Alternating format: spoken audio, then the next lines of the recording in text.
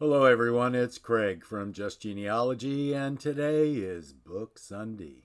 This is our third Book Sunday, could be our second, but we're going to call it number 2, even though it's probably number 3.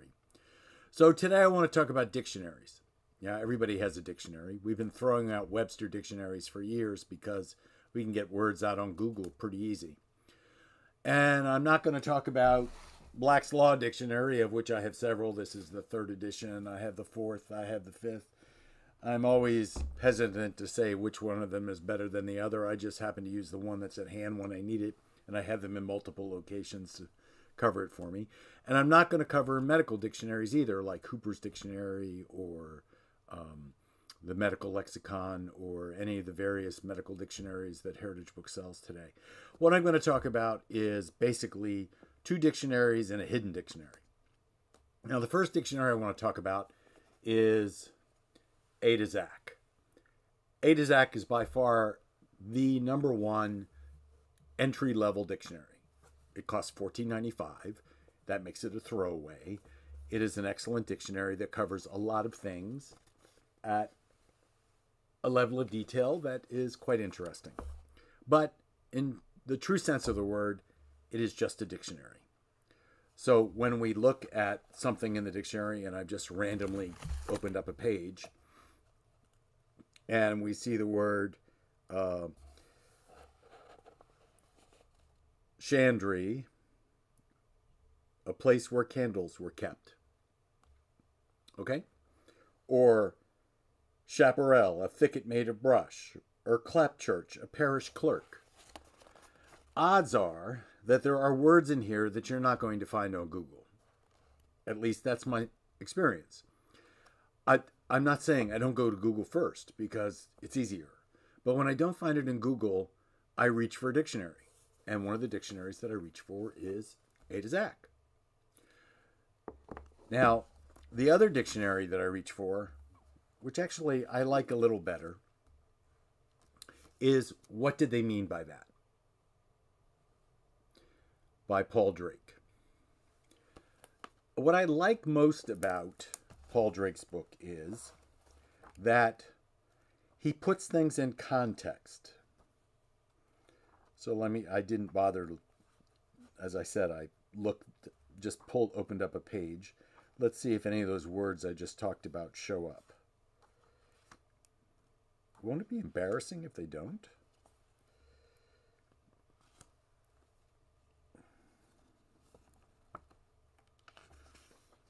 Don't you notice how you have to do these things page by page?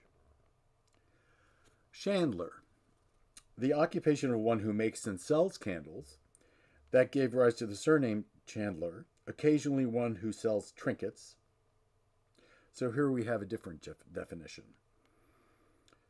So we could go back here, and I see that there is something here under Chancery.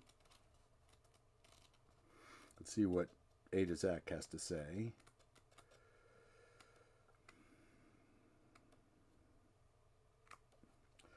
So let's make sure we're looking at the same thing.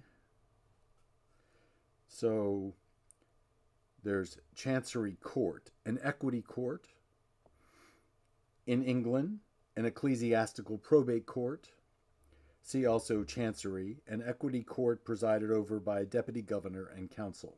So that's what A to Zach says. And then in What Did They Mean by That? It says, courts of Chancery, except in a very few states, no longer distinguished from courts of law. A court having general equity powers as distinguished from those at law. In early times, courts of Chancery universally were separate and distinct from law courts. So you can see similar but different. This is why I use both of them. And I believe that in time, if you're not just doing genealogy, but a genealogist, you're going to own both of them. And they're going to sit side by side.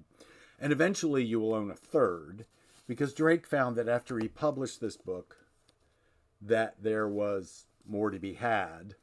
And what he wanted to do originally was and we talked about this.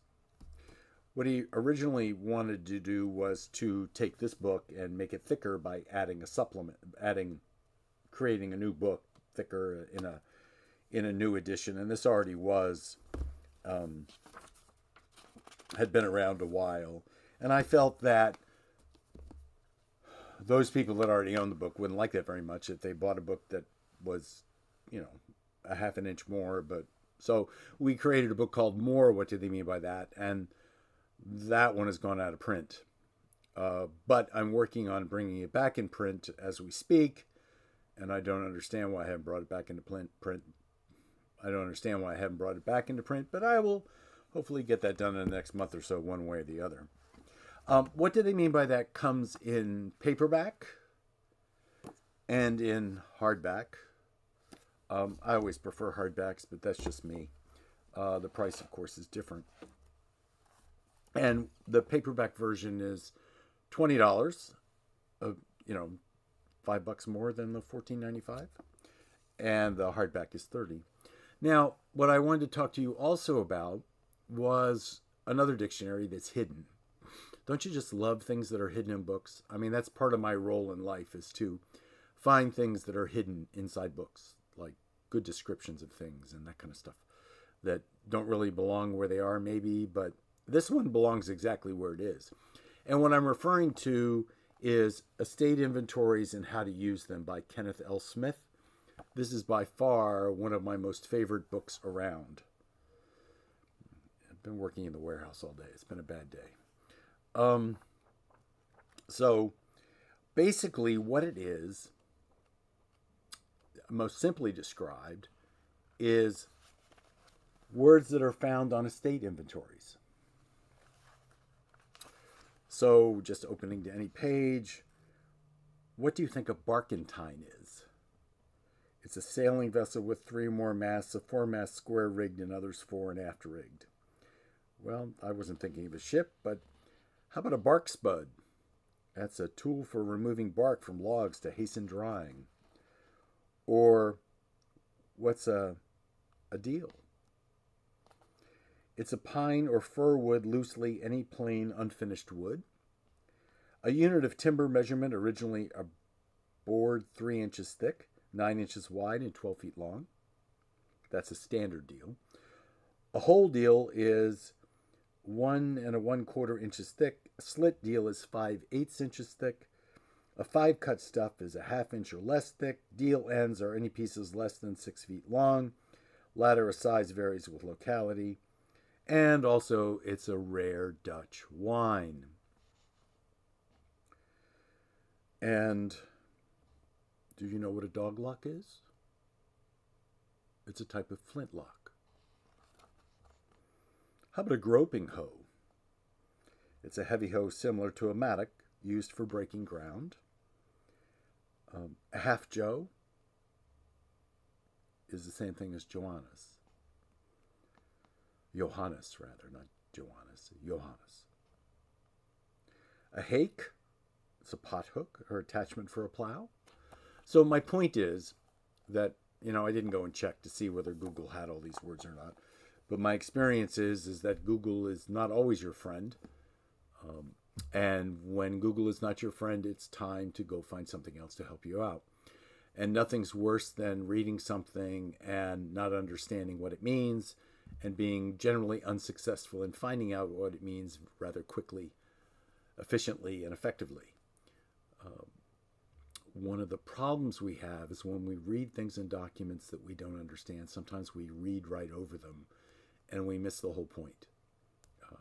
Some things found in people's inventories might identify what their occupation is, which we didn't know otherwise, except by the things that we find in their inventory. I have a whole bunch of tools from my grandfather, who's a photo engraver. There's no such thing as a photo engraver anymore, at least not in great numbers. It's a very skilled thing now, whereas in the old days it used to be something that people did, especially if they worked at newspapers. Photo engravers created pictures made out of dots with various shades of dots, or whatever that means. I have blocking from it, and I have tools from it. I don't know what I will ever do with those tools, except probably give them to my grandchild. I have no idea what she'll do with them either, but she'll figure it out. So anyway, this has been Book Day. This has been Dictionaries. I'm sorry that we skipped the law dictionaries, and I'm sorry that we skipped the medical dictionaries, but you don't want me to run out of things to talk about, do you? So, is there a discount associated with these books today? Of course there is. It's been a rough day. That code for a 20% discount on any of these books is Dictionary. Dictionary in capital letters. So this has been Just Genealogy, where we are converting people doing genealogy into genealogists day by day. See you tomorrow. Bye.